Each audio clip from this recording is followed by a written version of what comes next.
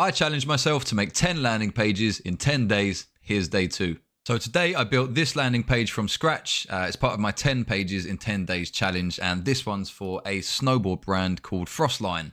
Part of the tech stack is that I use Tailwind to build the layout really quickly. It's got a grid for clean structure, and there's flex utilities just to center and space the content, as well as the aspect ratio for those perfect product shots. The testimonials, they now show real rider photos. I've styled them with rounded avatars and a subtle shadow using rounded full and shadow MD. Upon reflection, I probably should have added 4 of these, similar to the product pictures as well, just because obviously on a smaller screen size, they do become a little bit compact. For the hero section, I layered a mountain background with a snowboarder in motion. To be honest, I'm not too happy with how the snowboarder turned out, but as it's just a day challenge, didn't fancy spending too much more time on it. There is use of Tailwind's background blend overlay just to make the text pop there. Again, could have done with a bit more work, but it is what it is. The part of the landing page I was most proud of is the subtle snow animations and the parallax effects that you can see throughout the mountains. This was achieved by using GSAP.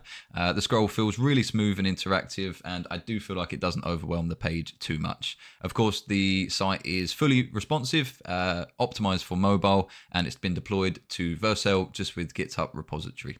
So that was day 2 of my 10-day landing page challenge. Let me know what you'd like to see next. And if you do want a copy of this website, just comment down below with the word site and I'll send you a copy of it.